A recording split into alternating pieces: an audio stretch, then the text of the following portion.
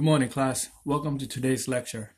First, I'd like to say, stop listening to Tom, Dick, and Harry, okay? They're not Peter, Paul, and Matthew. I don't know who Tom, Dick, and Henry is, or Harry, but I know who Peter, Paul, and Matthew is, okay? Now, before we get into today's lesson, we're going to talk about the dice itself, all right? You need to use the right dice to practice because this is your main tool. The casino use a specific size dice, a specific size weight, okay? I got my dice from casino4u.com. I'm not sponsored by them. I don't work for them. I'm not affiliated by them, okay? They don't know me, you know? But that's where I got my dice from. They're the same dice as most casinos use. They supply some of the casinos and stuff. That's what their advertisement says. And when I got my dice, I weigh them. I use a gram scale, ounce scale, you know, the stuff that they sell at Walmart. I don't work for Walmart either, and I'm not feeling bad with them. I'm just saying this is where I get my stuff because the price is right, okay? Now, I weigh each dice so that way I know that there's no bias, all right? All my dice are numbered, just like the dice at the casino. Now, if I walk into the casino with my dice in my hand and start flushing around, the boxman is going to come and inspect my dice. And, you know, they're going to start raising some eyebrows. How do I know? Because one of the guys I was hanging around with stopped bringing his dice around as one of his toys as he wait for the turn to play. He started flucking around with the dice. And the boxman came and started looking at the dice and inspecting everything. And he's telling us that I need to look at this because if they're the same thing, Scary's going to come and going to have a whole bunch of trouble. But luckily, the dice that he's using wasn't official dice. It had a hole in it because it was done. And it was somewhere from Vegas, one of the old casinos. But that just tells you you need to use casino-regulated dice, okay? And you can't use the dice that has the hole already drilled in, because that's how they cancel it. Because when you do that, one of the faces bias. All right, so go to casino4u.com, get your dice, get them, weigh them. Now, when you buy your dice, I recommend you get two different color, okay?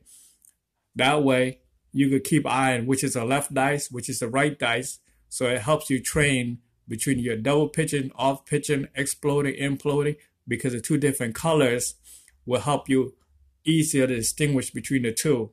As soon when you get better, you can use one color to go through. Or you could bypass the double color, just use one color, but it's harder in your learning process. Now, as far as the alligator, the rubber alligator, the back wall, that's regulated too, okay? You can get that at the same site I mentioned earlier. And we know the height of the table, which is 28 to 29 inches.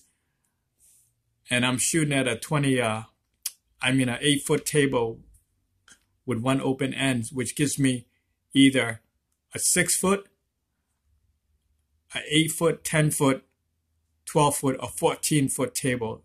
See, I have the diversity. But most of it you find at the casino is either 10-foot, 12-foot, or 14-foot, okay?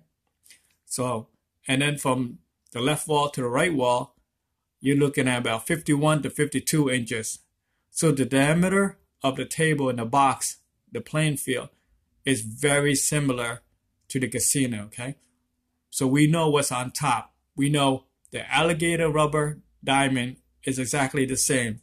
We know the dimension is exactly the same. The height is exactly the same.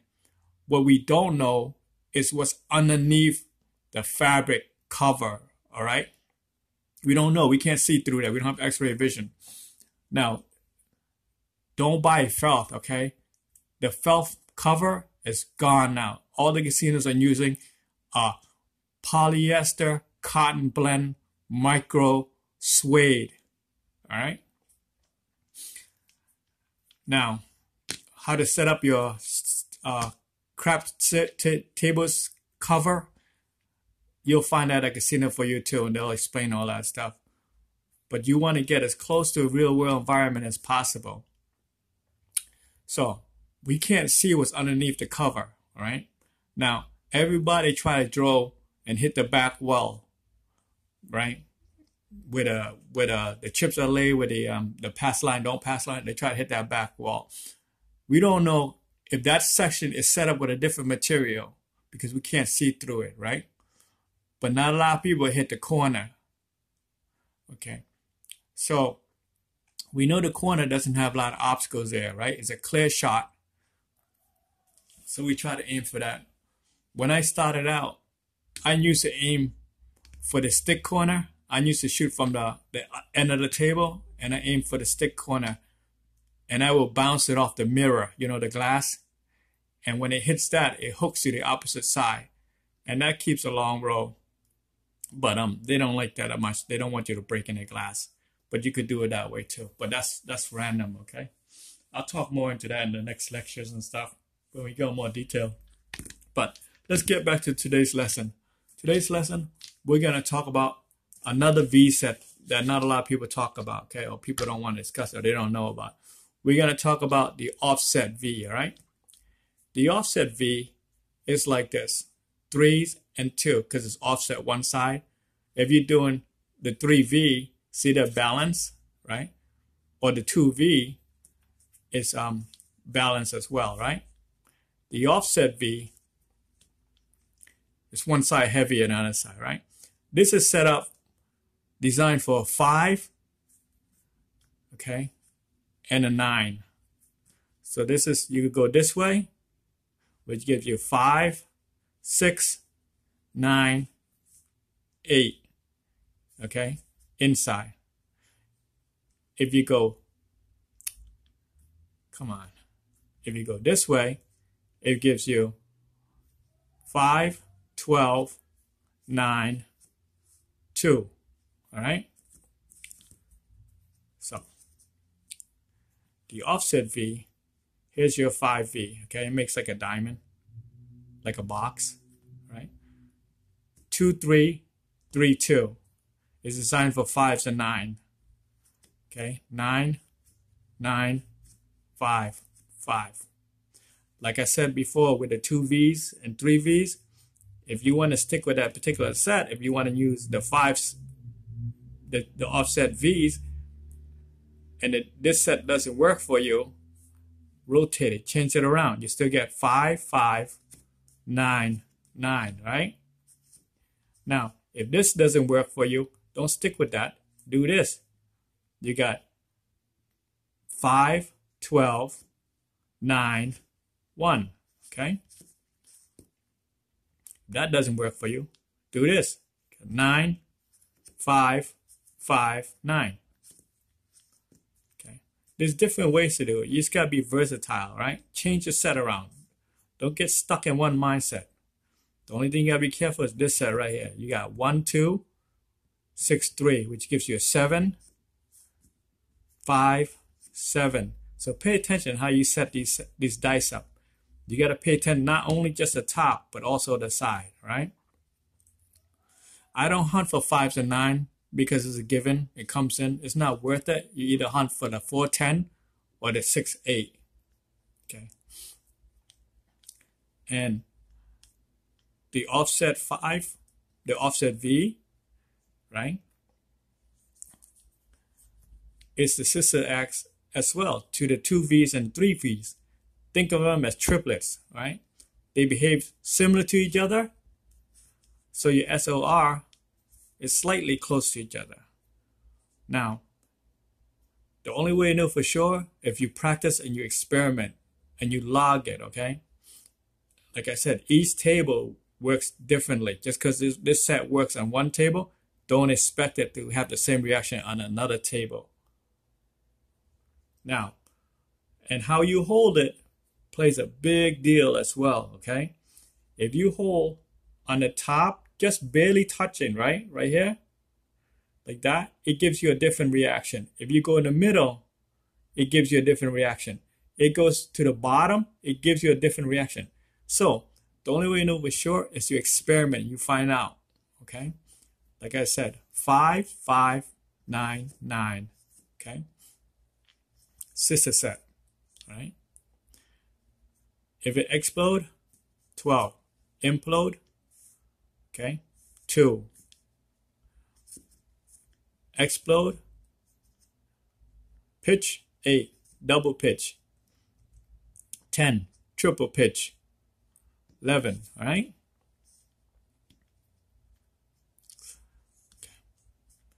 Implode, 4. With a pitch, 3. Double pitch, 5. Triple pitch, 6. Okay. So it's more forgiving than the 2 V's and the 3 V's, but it has its danger. Okay. Double pitch, 8. Triple pitch, 7. Okay. Single pitch, 6. And then it lands to 7, 8. Okay. Single pitch, 7. Double pitch, 6. There's no way to avoid the 7s. It's in every single set. But some sets are more forgiving than others. Some set has more 7s in it, right? Drift, 7. Drift, 7. Drift really happened on a hard table, but on a soft table, a bouncy table, it happens a lot. And it happens because when you land, you didn't land it on the right axle. You land either on the corner, like that, and it causes the drift, okay? That's why we try to work on our rebound. When we have the dice, we have control. We set the dice, we're in control. We grip the dice, we're in control. The only time we lose control is when we let go of the dice, right? But we can control the accuracy landing part, the speed and power of the projectile. That's why I try to hit the lower corner, the lower bottom portion, the base of where the wall meets the tabletop. Because when it hits that, it has nowhere to go but kicks it back. It can only bounce back, right? And then it control my rebound. That's all I work for. But every single practice that I work for, I work on controlling my rebound. The more my energy I can reduce the rebound, the more I can stick that landing like a gymnast and gymnastic, okay?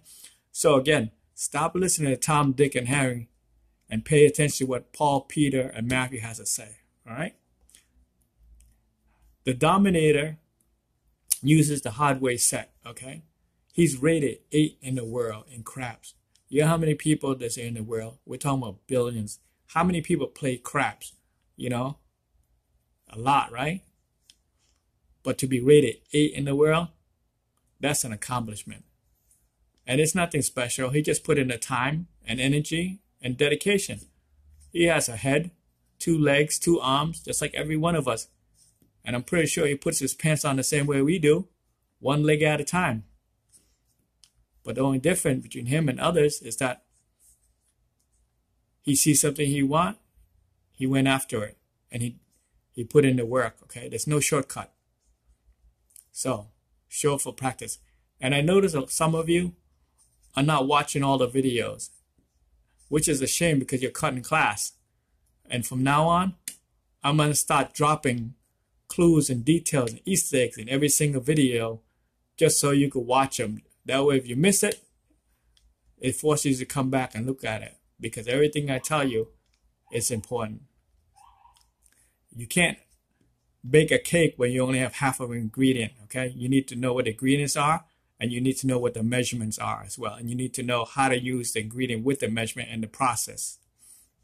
Now, you're going to say, oh, this doesn't work, XXX, that, right?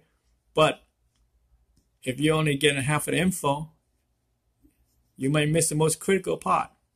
Like I said, the amount of view that I'm receiving in the math doesn't add up to the amount of subscriber, and it doesn't add up to the amount of watch per video, okay? That's telling me that somebody's skipping class and you're only hurting yourself. I'm going to tell you what I tell my student when I used to teach at a private university, okay? The first day of class when I got them, I tell them, whether you pass or you fail makes no difference to me. it's still $50,000 per semester, okay? There's no discount for failure. If you fail, you're going to have to take the course over, and it's going to cost you the same amount of money. So it's your best interest to pass, okay? And I hope this will wake some of you guys up. If you're serious about this and you really want to live off casino money like I do, you need to start practicing on the right surface, the right table, the right measurement, with using the right tool, the right dice set. You need to simulate the environment as close as possible to the casino, so that way there's no surprise. Hell, if your SOR is 20, you could chop that in half and know that when you're at the casino, your SOR will be 10. You could even chop that in half to 5. All you have to do is beat 6 roll, okay? So if you roll 1, you know you got a made. If you roll 2, you got a made, right? If you roll 4, take your bet down. Go back to the bet table minimum. Roll 4 more. Then take your bet down and go to the bet table minimum. And just keep doing that. Because the math is a sequence of 6, right? See, I have trouble rolling 16, 20, or 30 rolls in a row, right? But I know I can do 6. So once I do that first 6, I tell myself I can do another 6. And once I finish that second set of 6, I tell myself I can do 6 more. And that's how I'm able to generate a higher SOR. Because at this point, my SOR is constant, solid, with confidence. I can do 14, right? But I pull my bet off at 10, right? And in these couple of days now, I'm pushing my SOR to 19 to 20, 21, 22. But I'm not confident that high yet. But like I said, once I get to 10, I pull my bet off. I bet the bet table minimum. And I just keep collecting. Same bet, same bet, same bet. Because I'm comfortable, right? Like I said, do 3 or 4 roll, take your bet off. Do another 3 or 4 roll, take a bet off. And the reason why we change set when we max out an SOR on that particular set is so that way we could reset the math for our hands. Because if you're rolling, let's say you're rolling the V set and your SOR is 6, the math is 6, right? Once you hit 6, you change it to a 9, 6 set, right? Now that whole math reset itself, because if you stay with the same V, the math's gonna catch up. It's gonna say for every 36 roll you make, there's gotta be a 7 in there, right? Why? Because this variable doesn't change, it remains constant. But when you change the variable, the math changes. Okay, you keep the math at bay, you keep them guessing. That's why I go from a 4-2, right? I go from a 4-2, 2-4, I do 4, 5, 6 of these, right? A 9. Then I switch to a 6-3, 3-6. I do a couple of those, then I switch to a 6-5, 5-5, 5-6, 5-3. You know, I keep switching when I hit 6 or something like that. I do that. The only different, the scariest part is you don't know how the table is going to behave.